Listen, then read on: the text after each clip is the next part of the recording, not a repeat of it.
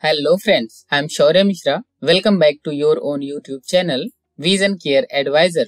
Friends, today's topic is dominant eye. So, let's know everything about dominant eye. Firstly, we need to know why dominant eye testing is required and why has to be confirmed dominant eye. So, dominant eye has to be confirmed before finalizing the final subjective refraction. During the binocular balancing, the clarity of both eyes are not equal after subjective refraction.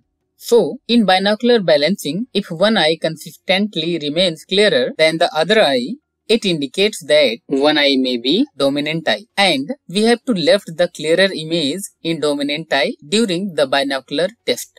So, we have to confirm which eye is dominant eye or relied upon when both eyes are working together. Let's know what is dominant eye. So friends, dominant eye means one eye is better at seeing or focusing than the other eye. It's the one that does more work when both eyes are open. Let's know how to determining the dominant eye.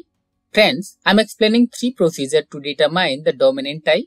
So you can use one of them to check the dominant eye.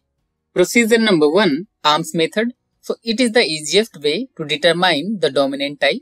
So friends, give a target of single letter just like 6/60 in Snellen chart to the patient and ask to stretch both arms straight out in front with both eyes open. Then instruct them to use their hands to form a small triangular opening by overlapping their thumbs and index fingers towards the target on the wall, such as 6/60 line in Snellen chart.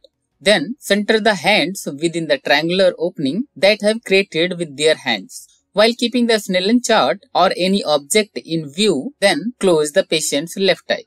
If the object remains centered within the triangular opening, it means the right eye is dominant eye. But if the letter of Snellen chart appears to move out from the triangular opening or is no longer centered, then close the other eye. And here close the right eye. Okay? Now object would be centered. It indicates that patient's left eye is dominant eye. So procedure number 2, plus lens method.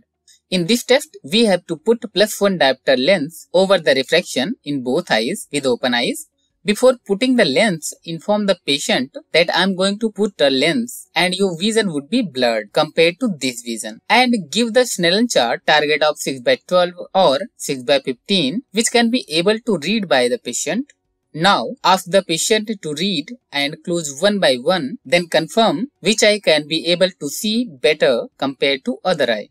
If the patient says that he or she can read better from left eye, that means his right eye is dominant eye. And if the patient says that he or she can read better from right eye, that means his left eye is dominant. As we know that dominant eye is working more, so dominant eye can react more and the dominant eye vision would be more blurred compared to non-dominant eye after putting +1 diopters there. Now, the third procedure is Dollaman method, that is also called hole in the card test. In this test, you can give a card with a small hole in the middle and instructed to hold it and ask to view a distance object through the hole with both eyes open. And now you can alternatively closing the eye to determine which eye is viewing the object, that is the dominant eye. I hope this small video would be helpful for you. Thanks for watching. Stay tuned for more informative videos.